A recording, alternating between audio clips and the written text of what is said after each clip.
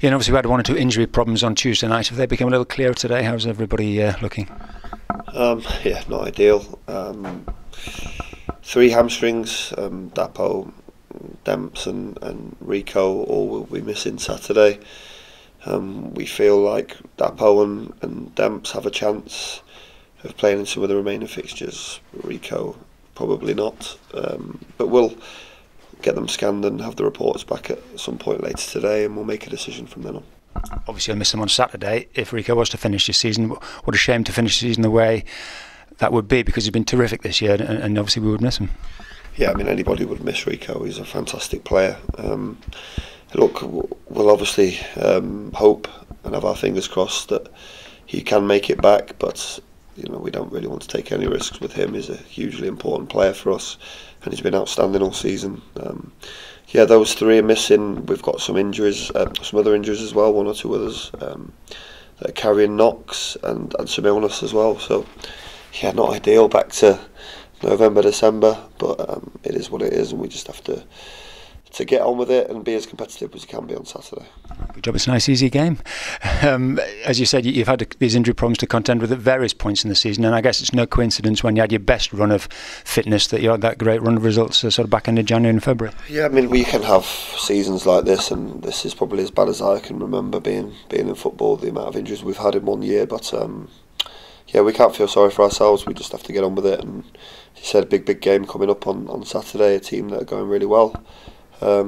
Big fan base, big support coming here, but we want to cause them problems and try and get the win.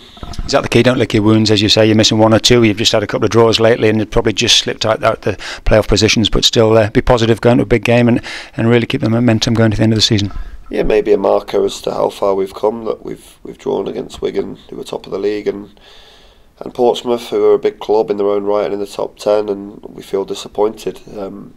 But yeah, we've another big game to come on Saturday, and as I said, I expect us to be competitive regardless of what team we can put out.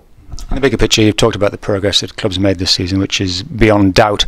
And is that key to what's going to happen next season? We've talked about the form since the turn of the year, 3 defeats, I think, since mid-January. Is fantastic. New players in the building, players who've already been here, evolving all the time. Lots to look forward to. And that's it. Just keep moving forward, really. Keep progressing, keep improving. A young team, predominantly, a team that are quite new as well. They'll get used to one another and improve from that. And then we've got another window to come in the summer to strengthen again. So, yeah, lots of things happening on and off the pitch, exciting times, and we're really pleased with what's happening.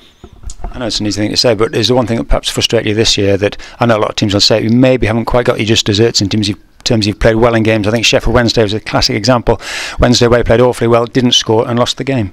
Yeah, I mean, there's loads of lessons to be learned this season. I think we've dropped points in key times. I mean, the November, December injuries really helped.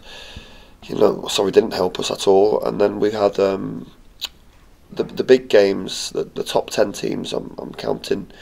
We haven't scored first enough in those games. We've gone behind, and you can't afford to chase the game against these big teams. The games that we have scored first in, Ipswich, for instance, Sunderland, for instance, we've gone on to win and win well.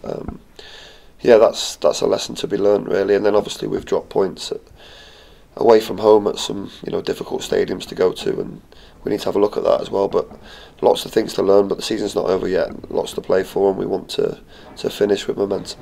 I'm right in saying every time you've scored first, you haven't lost a game, or which I know. I think so. And like I said, once we get our noses in front, we're a difficult team to beat. But we have to get our noses in front, and too often this season we've not managed to do that.